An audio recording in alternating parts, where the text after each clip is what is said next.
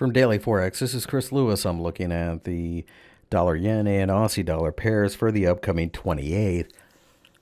You can see that the Monday session was a bit negative for the dollar yen, but we did find support at 111. This is a pair that's going to be highly sensitive to global trade talks, words coming out of both the Chinese and the American factions, for example. But with the Americans signing agreements with the Mexicans, it looks like they can pivot towards China again. So hopefully some progress can be made there. At this point, I think that even if we do break down, 110 is going to be rather supportive.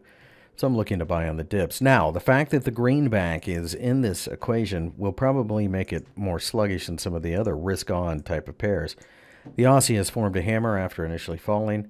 If we can clear the 73.50 level, we can go to 74.50 and then start eyeballing 75. Pay attention to gold. It leads the way. A breakdown below the bottom of the candle is very negative.